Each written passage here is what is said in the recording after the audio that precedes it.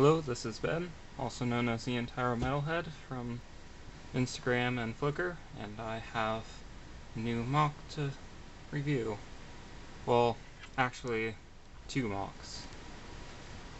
These are two small creatures that I made recently. Each of them took about a day's worth of building, and I think they're quite interesting for what they are. So I'll do this one first. This one is I call the Dragon Toad. I was trying to make something that looked like a frog. Of course, I'm not very good at making quadrupeds, so I made it standing upright. But the general shape of the body is pretty similar to that of a toad. And I also gave it a head that more resembled a dragon or a snake. The shaping on this is pretty interesting. As you can see, this surge chest plate is mainly what gives the body its shape. And also the legs are really nice. They're just connected like that. There's no rock in the ankles or the hips, but they do turn and swivel. And the arms are just have matured limbs, but they're nicely layered, so the blue is on top of the orange, and that's true for everywhere else. I really like the head, even though it just uses a invasion from below beast head.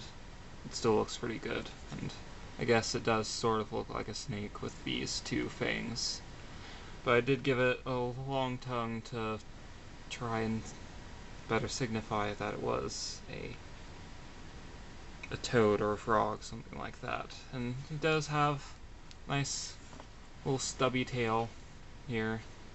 Didn't want to give him too long of one because he is supposed to be a toad and they don't have really tails. These skid plates, they're just friction in there. They're not really held in by any secure portion. But other than that, all of the rest of him is fairly secure.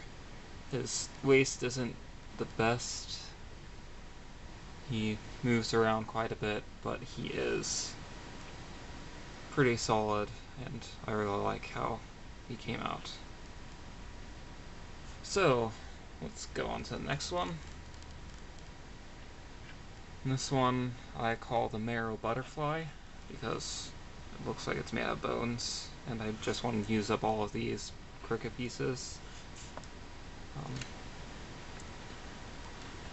I thought they would look good as a butterfly. I'm going to start at the belly. Basically these two clear trans red domes are meant to represent blood or marrow, and then you can see underneath them there's what it looks like a rib cage underneath the front one, and the back one just looks like the end of a spine. The face is sort of cute. It has the black skid plates for the eyes and a little curled whip for its mouth, which fits pretty well. From top view, it doesn't look super good. I could probably do something to cover up these technical bits here, but those are there to keep it from to keep it secure and to keep the wings from folding back in some pretty awkward ways. And really wish that I didn't have to use these rubber bands, but all of the pins I had weren't strong enough to hold up these back sections of the wings. Okay, so that's the two little creatures I have, and these are not up on any of my other social media currently. Probably go up in a day or two. At least at this time of recording they aren't. So, thank you for watching. I'll have links to my flickr down below, and I'll see you guys another time. Which one do you guys want to see next? Anthrax, Rhino Dude, or Lizard Guy? Let me know down in the comments.